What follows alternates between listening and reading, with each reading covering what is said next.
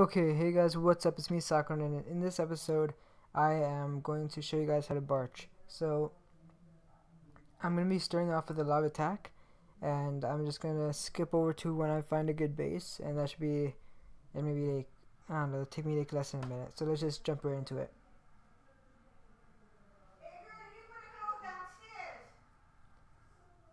Yes, Grandma! I said yes! Alright guys, I found an easy win, an easy town hall right here, so I'm just going to put my archer queen down in Vizier, or use her invisibility, her cloak, whatever. And oh shoot, I gotta put my king. Oh god, I'm gonna end it right there. Shit. Okay, so this is 16 minutes on that. So let's just go into my next raid. I'm gonna be using, or I'm gonna be fading without my queen, and she's gonna suck a little bit. But let's just hop right into that.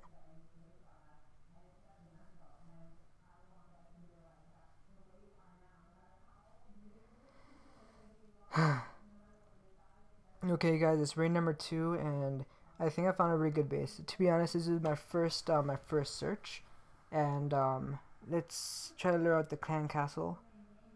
So he has some things in the clan castle, so I'm gonna get them out, and I'm gonna lure them over to this corner right over here, and I'm gonna take them out. So I'm gonna start off with these guys. Okay, so all the archers are down.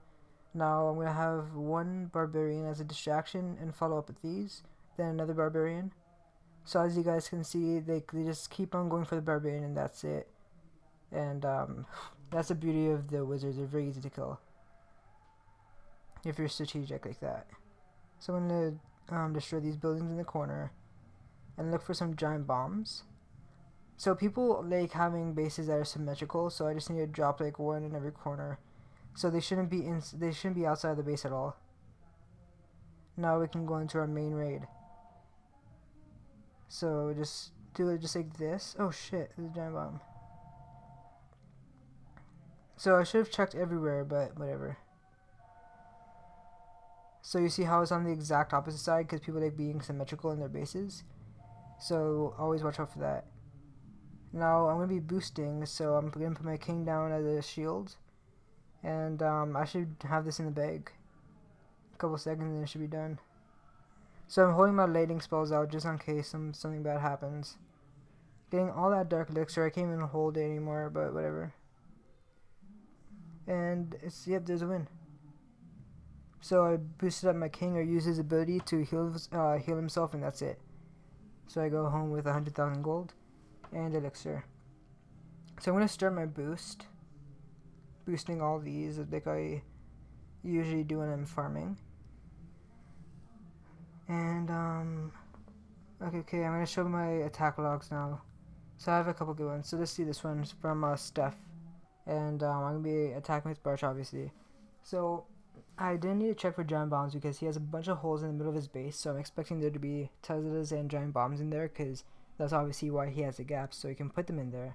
So I'm just gonna go all out. I checked for the clan castle already and there's nothing in there, so that means I can go all out. Also, what I like to do, especially in Masters, is if there's no king and queen, that's like really good.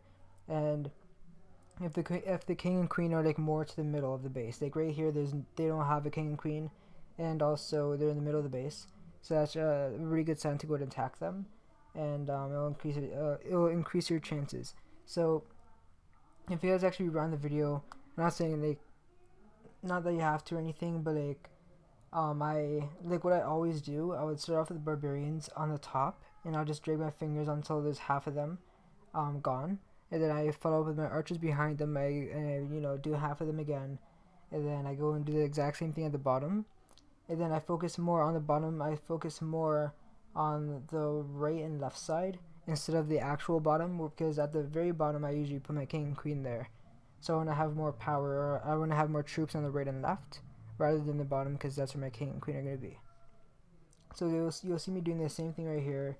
Once again, I didn't really need to check for any bombs or anything just because there are holes inside the base. But on this base, it's actually I should have checked because there's not too many holes, but I just didn't really care all that much. So now I actually split up my king queen. My king acted like a decoy, and my queen is just getting extra percent because this base is a little bit weird. But 20% battery. But yeah, once again, just get the 50% and I'm out. So if you guys still think that you guys are having trouble with Barch, I think that my strategy is really good. I don't really lose like really at all. You're gonna see some losses here because I'm just like what's it called, dropping. Like right here I'm dropping. I only got 7%. Did that on purpose. But other than that, I just win like pretty much every raid. Like 90% of raids I win.